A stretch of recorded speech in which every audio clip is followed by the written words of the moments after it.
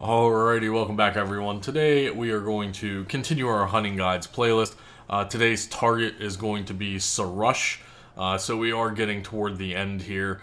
Sirrush isn't that bad. It's you can solo it depending on how adequately geared you are. However, as mentioned before in previous videos, if you can't solo it, or if you feel that you may have issues, then you might want to bring a friend just for the sole fact that we are getting toward the end here. And you don't want to lose any of your lures.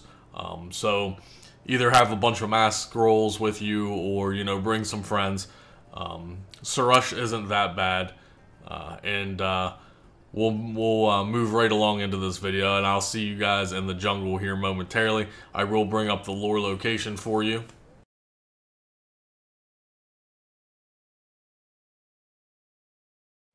Alright guys, and here we are back in the jungle. If you use your map as a reference point, this is the spawn location for Sirrush, so we will go ahead and spawn this.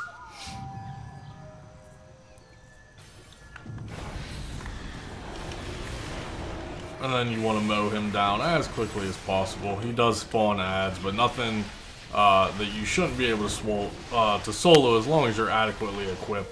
Now, like I said, if you do want to bring friends, by all means, it's better to be safer than sorry, of course.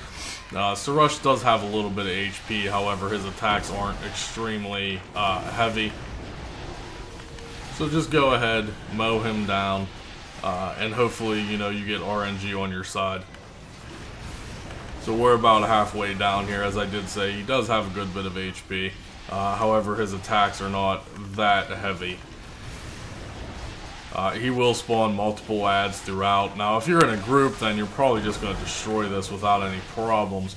But since I'm doing it by myself, I do have to maintain the ads as well. So we will mow him down here, finish him off.